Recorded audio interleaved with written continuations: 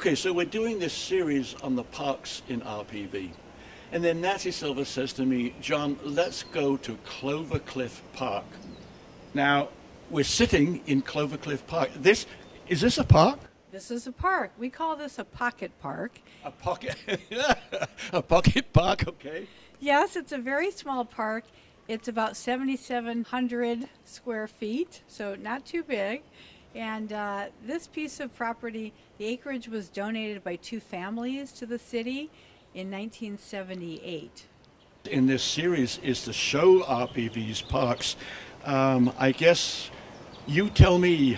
This area was never slated for any big improvements. Really, there's a trail through here and there's some rocks for seating, but there won't be any picnic tables or barbecues or anything set in here.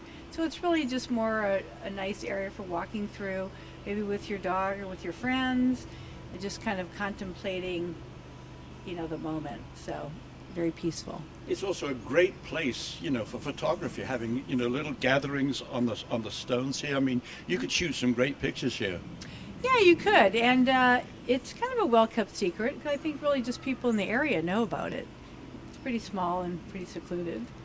The address for Clover Cliff Park is 28801 Golden Meadow Drive.